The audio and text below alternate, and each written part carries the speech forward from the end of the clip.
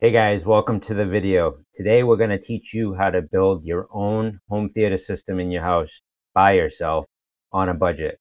Just stick around to the end and we will teach you all the tips and tricks.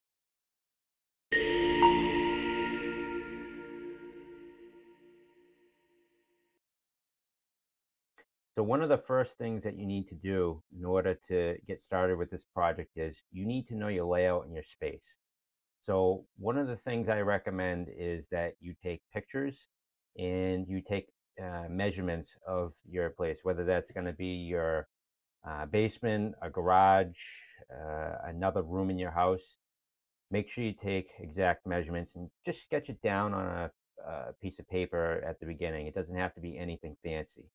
And then come back to your computer, whether you have a Mac or a PC, open up some sort of drawing tool, whether that's Microsoft Paint on a PC or TextEd or any drawing tool that will allow you to kind of take those measurements and take your space and draw that out.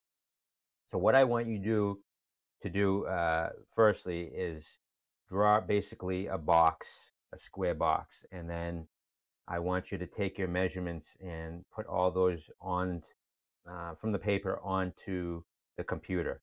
This is going to help you visualize what's going on in your space, and B, it's going to allow you to know what's going to fit where and what's not going to fit. Because some of the crucial things that you need to definitely have room for is you need to have room for a projector, and that's whether it's going to be ceiling mount or it's going to be in back of you, or if it's going to be a short throw, that's going to be right up against the projection screen in there. Also, you need to make sure that you have room for a equipment rack. Generally, you want to put an equipment rack in a closet somewhere so you don't see all the cables and all that equipment all over the place. So you want to spend a good amount of time again, sketching that out because your area may not just be for a home theater. Mine, when I did it, I ended up building a home theater, a gym, a play area, and just then a general use area because I had a longer style house, not too wide, but it was all open. Okay, so just keep that in your mind that you have to think of the other areas. You're not just going to turn your entire basement into a home theater. Um, it's not going to be feasible, and the space is going to be too big. So the other thing to also think of is storage space. You're going to want to keep some part of your basement unfinished, so that way you can still have room for storage and to put odds and ends in when you're there. So make sure you factor in the storage piece as well. So after you get things laid out, don't be afraid then to go to your space, print out what you did on the computer, and take some painter's tape and put that down on the floor and mark things out. And even though you don't have the furniture yet, take some chairs or take something and put it in the space, so that way you can kind of again visualize in your mind, and you can step away and you can see what it's going to look like, because again, you really get one chance to do this. You don't want to go through all this work and then say, I wish I did this. Okay, so I can't emphasize enough that you have to put the planning in um, to make this project successful. Once you've done that, again, everyone's going to be in a different phase. My basement was not finished at all. There was no studs, there was no ceiling, there was nothing. Some of you may already have walls and a ceiling up. So you're going to jump in at various stages from this video as we go along. If you're starting from scratch like I did, again, you got to plan out the walls. You're going to have to plan out the routing of your wiring, lighting, acoustical pieces for the sound. And again, don't let this all overwhelm you. I'm going to go into very good detail on all these areas and what you need to do. So after you have things kind of visually laid out and it's kind of where you want to be, that's when you're going to go into the next step of either starting to build. Like me, I started putting up my walls.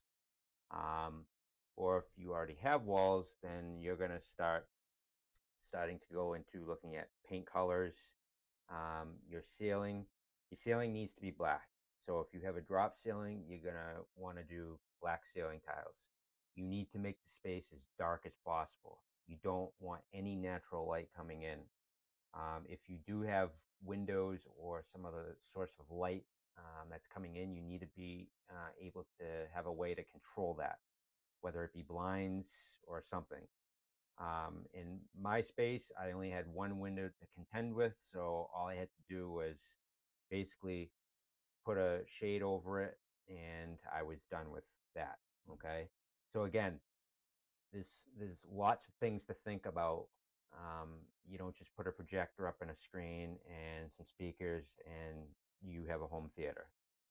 So again, ceiling needs to be black. Okay, you want to stick with dark colors for your walls. Okay, so again, pick something. It doesn't need to be black. I'm going to recommend that the wall that your screen is going on, paint that black. Okay, because again, you want the illusion that there's nothing on that wall besides the screen. Okay, you don't want light reflecting off of that wall. It's the same with the your other walls. Okay, you don't want light reflecting off of that from your projector or any other source. So when you're finding a paint and you choose your color, make sure you get just a matte finish. Don't get anything that has gloss or anything else in it. You don't want it shiny. You just want it flat. And it doesn't have to be boring. There's lots of dark colors that contrast to each other.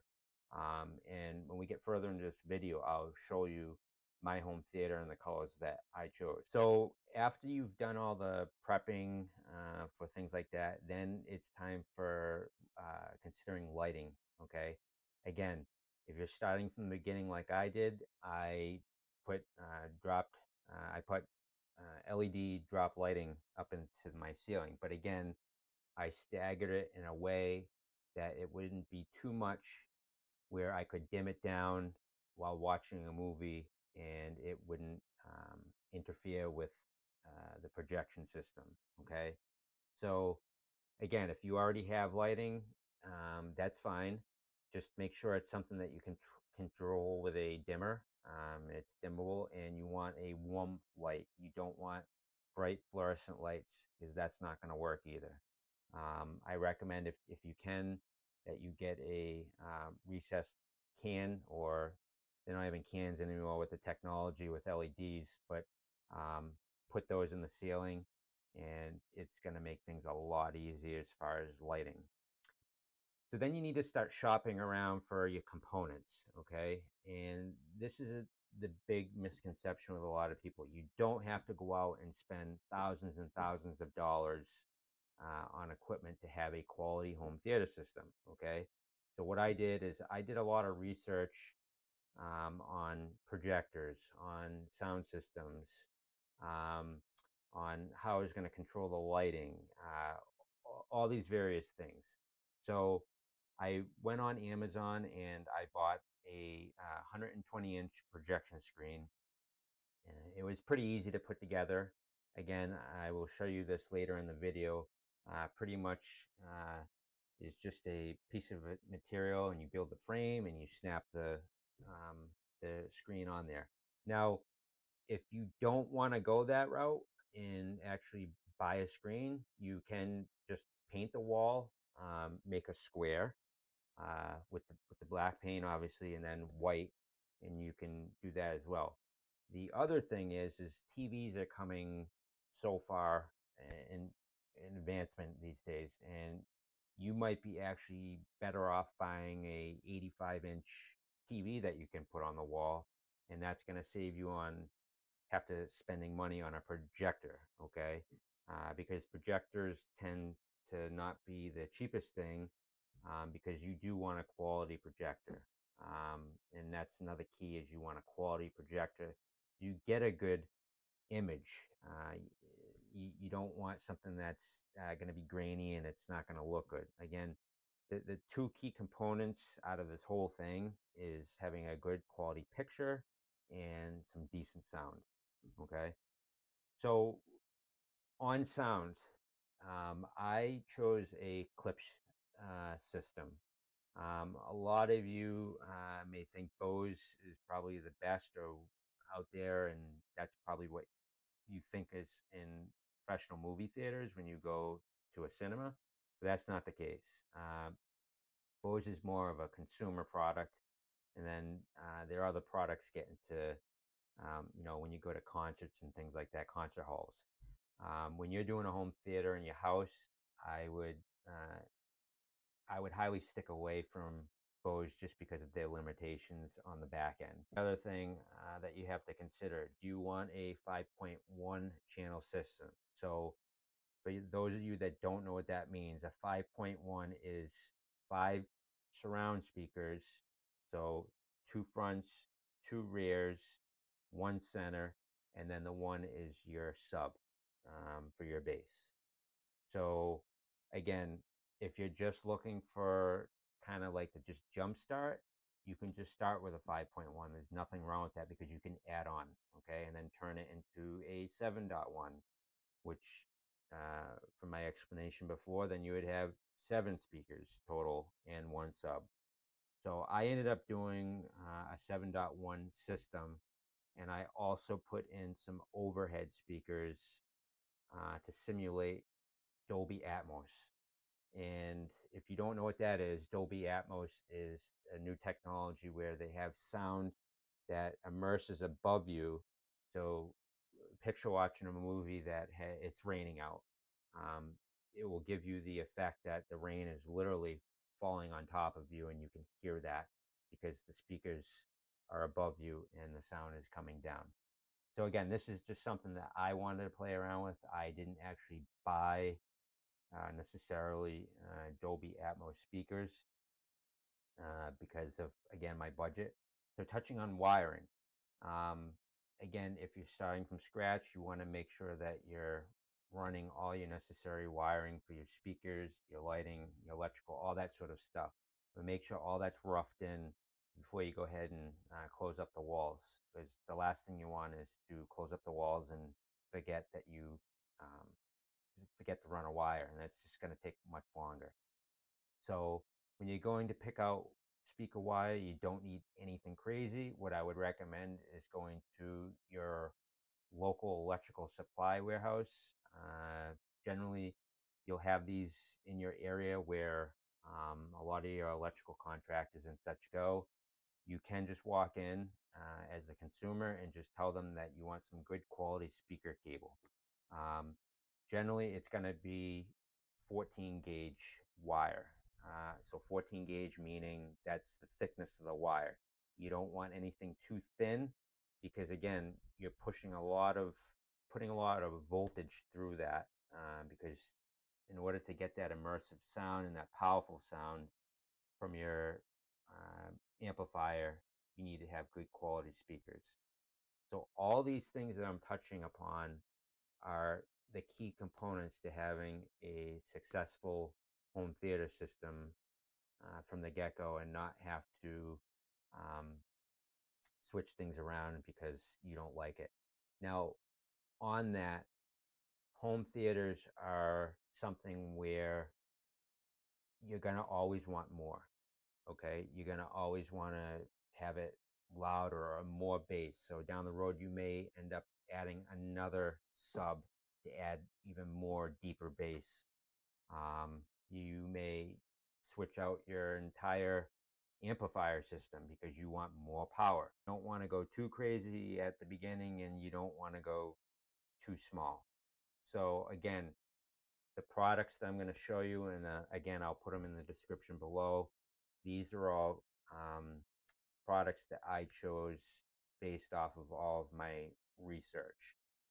Um, Lastly, acoustical treatments is another big thing because when you start building a home theater, you have sound and it's going to start bouncing all off of your walls, your ceiling, things like that.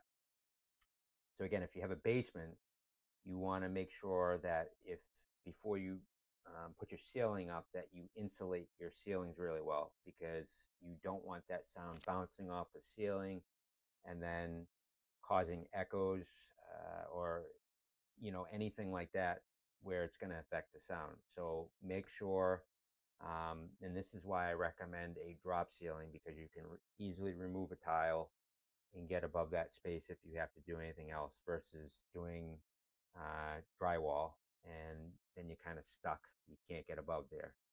So I do highly recommend doing a drop ceiling. So insulate your ceilings, your walls, and then when everything's closed up, that's when you have to start maybe possibly doing some acoustical treatments. Now, what I did was I went on the internet, found some um, DIY home theater forums where I was able to ask some questions on if there was any sound engineers or someone that could help me figure out what I needed for my space. So I was able to find someone online that was able to take pictures of my space. They didn't have to come here, and they were able to tell me, okay, I needed 3 acoustical panels on one of my walls, and to put an area rug in uh, to absorb any of that sound that could escape. Because again, preparation is key for any home theater. Going to furniture, you can spend thousands of dollars on a just one chair. Okay, I was not doing that. I wasn't going to spend that much money on something you just sit in. Okay, so again, what I did is I went on Amazon, found a quality recliner, and I bought 4 of them because that's the space that I had, and they've worked great ever since. I haven't done it yet, but a lot of the fancy ones come with like LED lighting in them. But again, that's something simple that you can go on Amazon, buy some LED strips, and put them underneath the chairs, and they'll look just as good as the high-end fancy furniture. So I know I'm getting into a lot of different areas with this, and all this will make sense once I take you step by step through my visually through my current setup. What I wanted to do was to kind of um, talk to you first and just give you some of the pointers and ideas to start thinking about um, on building a home theater. So some of the benefits of having a home theater system in your house is it adds value to your house, and it also uh, brings your family together. Okay.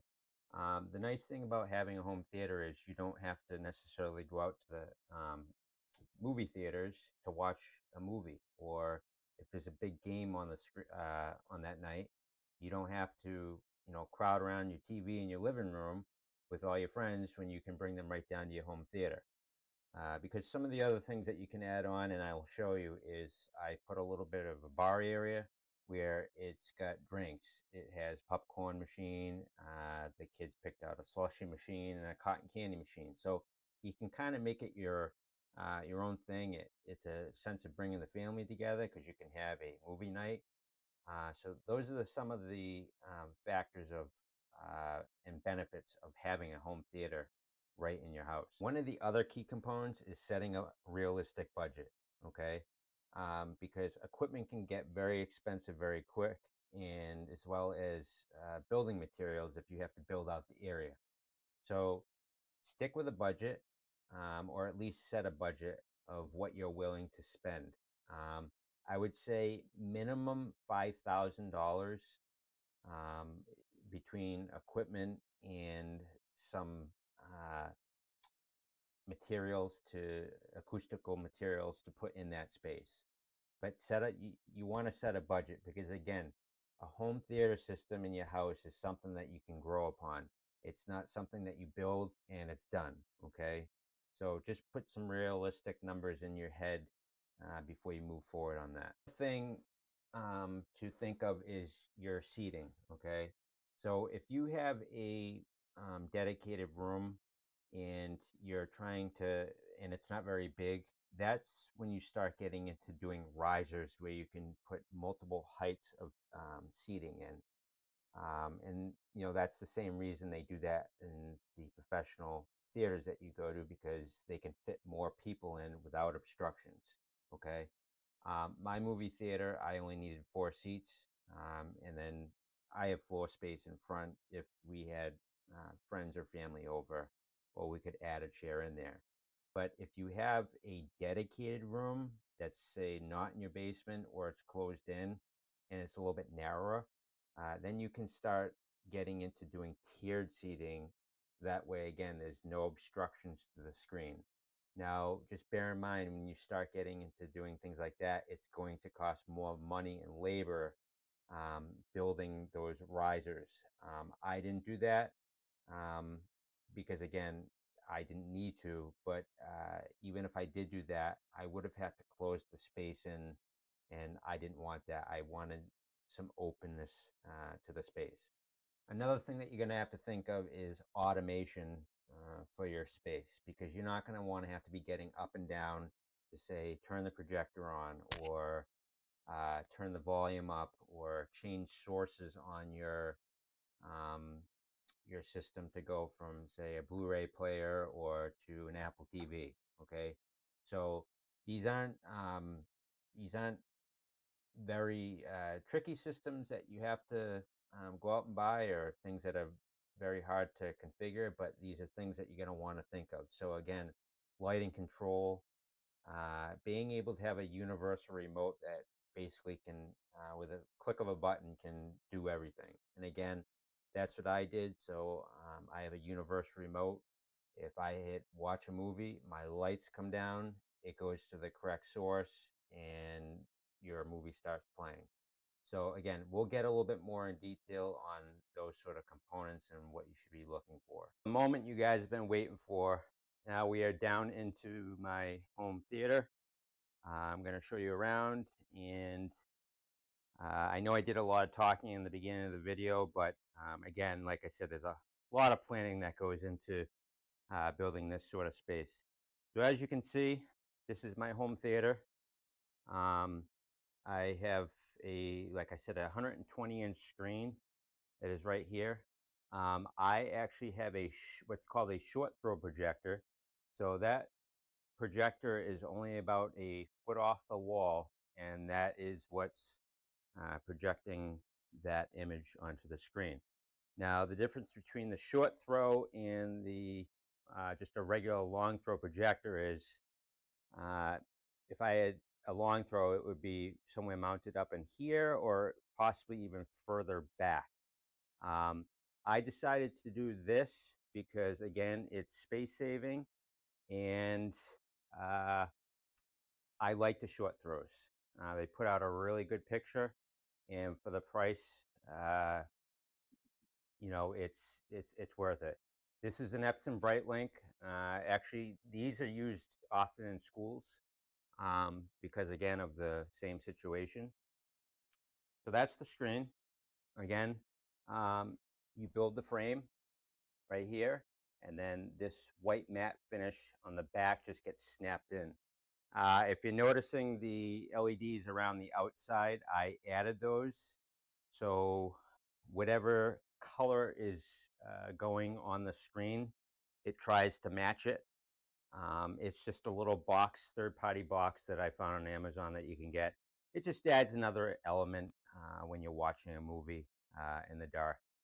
So over here, as you can see, I have a 5.1 system. So I got my left channel speaker there, my right channel speaker there, my center channel, my sub.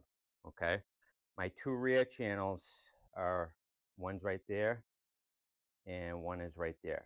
Now, some of you that are audio experts may be saying, Derek, those are too high. And I 100% agree with you. But because of the way I had to build this out, um, I had to I had to put it at that height, because especially on this wall, I it didn't move out far enough, so I couldn't put it at ear level, because you want your rear speakers at your ear level, so it's when you're sitting down, it's going right at you. But what I was able to do with these was I was able to adjust um, during some of the calibration. I was able to adjust the direction that it that the sound comes out at. So uh, I don't miss out much on it, and it doesn't really hurt the picture. Now, before I was talking about Dolby Atmos. So if you see my speakers in the ceiling, I have one over here and one over here. So again, I am pumping sound through those as an auxiliary rear to give me a little bit of that effect of the Dolby Atmos. Again, there's my black ceiling. Okay, these are ceiling tiles. Okay, very easy to access. These are my round LED lights that I put in. Again, warm color temperature. Now going over to here, you're probably saying, what are those? These are sound panels. Okay, all they are is they're a special fabric. Okay, and what they do is they absorb sound. Okay, because what you want is, as your audio is coming out of your speakers, audio bounces um, audio bounces off the ceiling, off the floor, all over the place, and you don't want that. So what these do is these absorb the sound and keep that sound in this area and controls it. So like I said, I had talked to a third party guy on a forum on the internet, and after the space was designed, this is what was recommended for sound absorption. Again, you got to remember, above the ceiling, I have insulation, and all my walls are packed full of insulation. So as you can see, this is the um, theater. And like I told you, when designing your space, I didn't want it just the theater. This kind of designates the theater area, the 4 seats here. So if I come around the other side, you can clearly define that this is the theater section. And that's why I broke it up from the black to the white tiles. And I got my sort of general gaming area over here. We can change this out, but this is, right now, this is just a pool table. And then the other thing is I told you I built like a little bar. Got the snow cone machine, popcorn, and we bring drinks down. And my wife built some storage units and such over there. So again, I created this space so it was multi-use. It's not just a home theater. And as you can tell, I wouldn't have been able to make this whole area home theater because it's just the way that I have these pillars in the way and the staircase coming down. I wouldn't have been able to make the whole room um, a home theater. And then on each end, through those doors, there and there, I have storage. So there's a little bit of storage on each end. From before, this is my equipment closet. So this is underneath the staircase. Most people usually don't take advantage of this space, but this is the perfect spot to put all of your components in here. Okay, and as we look in here, I have a Denon receiver in here, which is really good. They make a great receiver, and one of the nice things too that it comes with is it comes with this what's called an Odyssey microphone. So when you have all your speakers set up and placed, you put this special microphone out in the middle, and it runs a bunch of test sounds, and it actually auto calibrates your speakers for you. What I did is I actually did make some of my own tweaks because of I do have some background in audio engineering, but it does help, again, beginners. You put that out, you let it go through its test, and it sets it. Of course, we have a bunch of Blu-rays. I got the universal remote. So this is the Harmony remote. Unfortunately, they don't make this remote anymore, and I really wish they did, because it's a great remote. You program all of this through a through an app on your phone, or you can log into the web interface. And if you look closely enough, I have custom things like watch Apple TV. Actually, it's going through a sync right now. Watch Apple TV, um, play Xbox. That's for my son, and you can also control the lights. So again, getting into lighting control, I put all Leviton switches in. So if you notice on the wall right here, okay, these are all Leviton switches. That you can physically touch them, and as you can see, the lights are dimming. Okay, but these also go back to a controller that then I'm able to integrate in, and with that controller, I'm able to talk to the wall switches and have it send commands. So, for instance, when you hit watch movie on the controller, I tell it to dim the lights. So one push of a button, everything happens. My movie comes on, the lights go down, the sound turns up. Okay, so that's what I talked about earlier about you want some sort of automation. You don't have to go crazy, so you're not getting up and down or have 10 different remotes to control your environment here. So the other thing I wanted to show you were these are the chairs that I got off of Amazon. They're they're not real leather, but they feel like leather. They're a nice, comfortable chair. They're a recliner, and these were a little over $100 a piece. They came fully assembled from Amazon. I've had these for 3 years now, and have not had one problem with it. And that's with kids sitting in them, and putting up and down, and have not had any problems with them. So again, no need to go out there and buy a $2,000 chair to sit in. So again, I know I did a lot of talking in the beginning and went over a lot of details about building a home theater.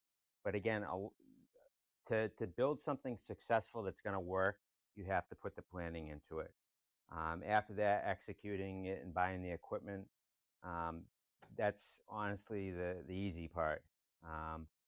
So again, if you have any questions or you're thinking about starting one and you're not sure, or you get stuck, leave me a comment below. I'd be happy to respond back to you, and give you some advice if you need that.